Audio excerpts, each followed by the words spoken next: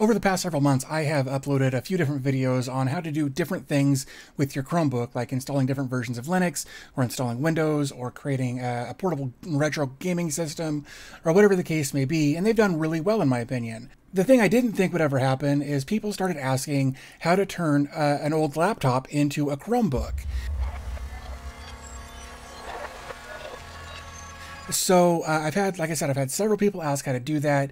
And in this video, I want to show you how to do that and some of the pros and cons, or some of the pains that go along with it. The installation process isn't difficult, but cloud ready, neverwhere, whatever, they've made the whole process less than desirable in my opinion. Okay, so in order to turn an old laptop into a more usable Chromebook, you're going to need a few things. First, of course, being an old laptop. This is an HP EliteBook that I've had for a few years, and it still works really well, but I'm going to use it for the purpose of this video. Of course, the second thing you're going to need is a USB stick. They actually recommend that you do not use, I believe it's a SanDisk USB stick. Apparently, they've got known issues with compatibility there, though I don't know why.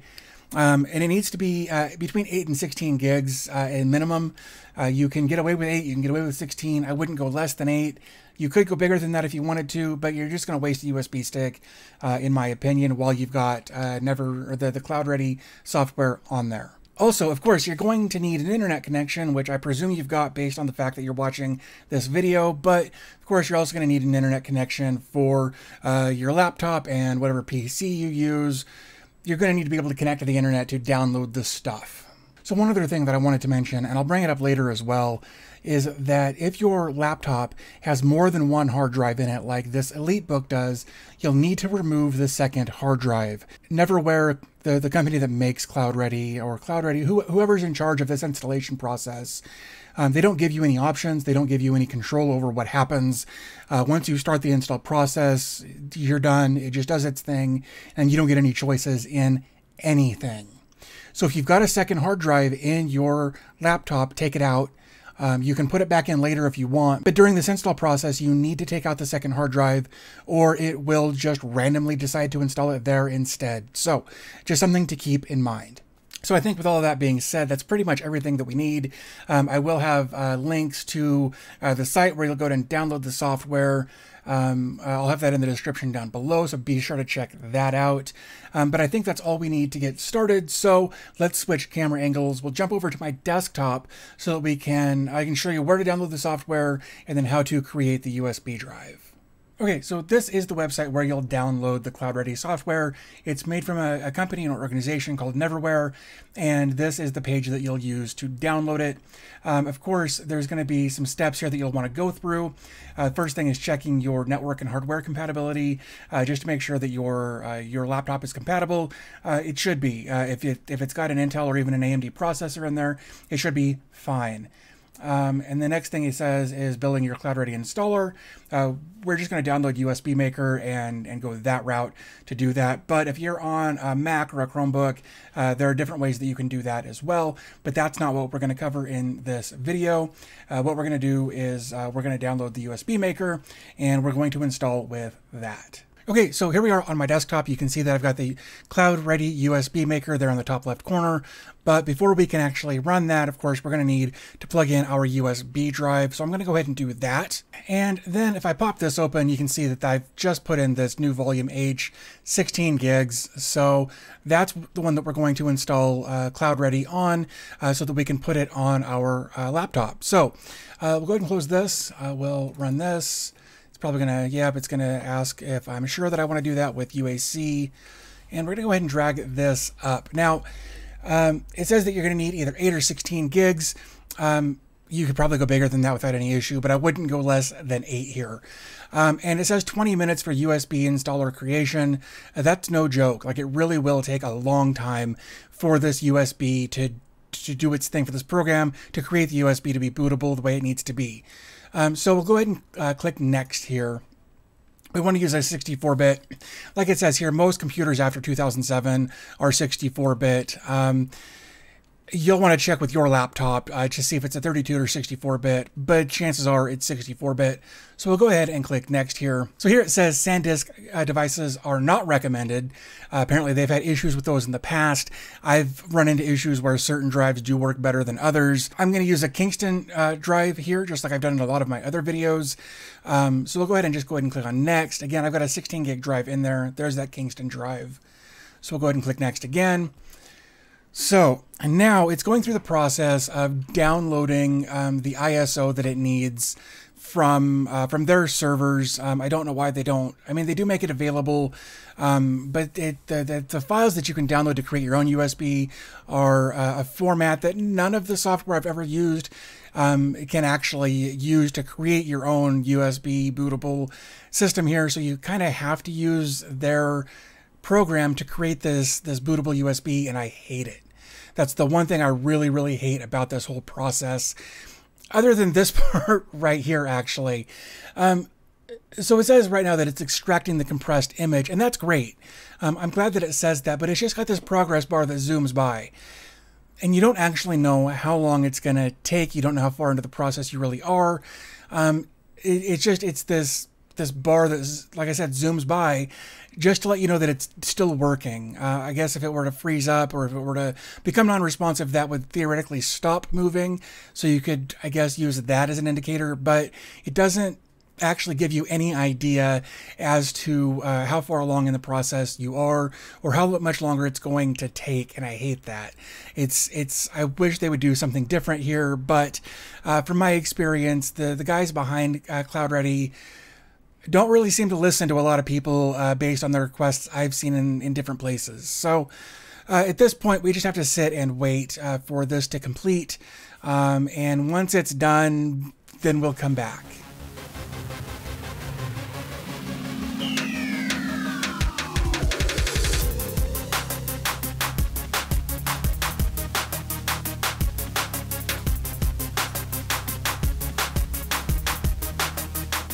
Okay, so now that that's done, after like 10 or 15 minutes or something, I'll post it on the screen how long it actually was.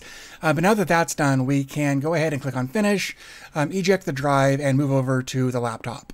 Okay, so here we are looking at my laptop, or my laptop screen rather, and I've got the USB device that I just created here, so I'm going to go ahead and plug that in. And I'll press power, and I'll start tapping Escape. Okay, so for my laptop, I'm pressing Escape and then F9 to get into the boot options. There's a really good chance that yours will be different than that. Use Google to figure out what your options are. I'm not going to answer any of those questions. I'm not going to tell you how to do that. Google's out there, and you can use that to figure out what the process is to get into your boot options. Cool. So now right here it says press F9 to select the boot device options. So I'm going to do that. And then I want it to boot from the external USB hard drive. So I'm going to press Enter. Readjust that a little bit, see if we can't get less of those crazy wavy lines across there. Sorta. Man. Anyway, so now we're booting into CloudReady. Of course, this is their loading screen. Here in a second, it should take us to a screen where we can start the process to create our install here.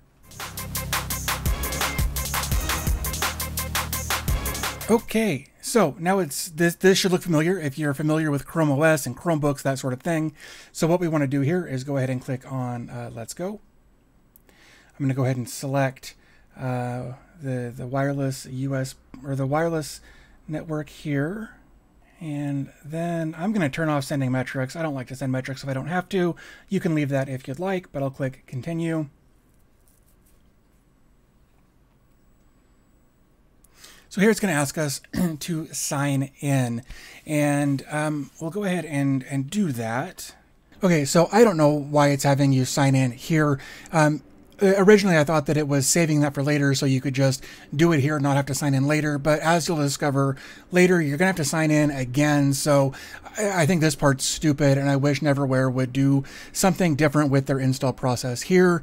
But they didn't. So you're going to sign in here, and then after the install, you're going to sign in again. We're going to close that. And then we're going to close this. So another thing that I don't like about this is normally you'd expect to see something up here that says install now or something like that. But instead it's hidden down here. Click that and then it's install OS.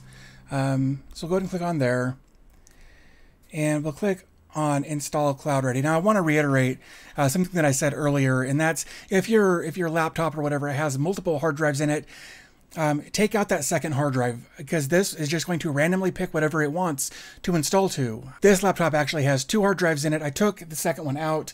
It's actually right here in this CD drive. That's just how HP does that. But you'll want to make sure that you take out any or disconnect any drives that you don't want it to try to install to. It becomes a headache, so just take everything out. So go ahead and click on install. And then once install starts, it can be canceled. Again, that's something that they do. And we're going to go ahead and click on install here. And it throws a little error saying, hey, you disconnected. You didn't. It's just being stupid. Anyway, this will kind of run and do its thing for a while as well. Again, there's something that I really, really hate about this, and I'll hopefully show you that here once we get to the end. But again, it doesn't give us any indication as far as how far it is in the process or what it's doing or how much longer you've got or in the percentages. Nothing. There's no indicator other than, hey, it's running, and that's it. When it's done, it just shuts itself off. No notifications, no, hey, we're done, nothing. It just shuts off. And I don't like their process to go from even just the downloading and creating the USB device to creating or installing here. It's all just a real big headache, and I don't like what they've done here.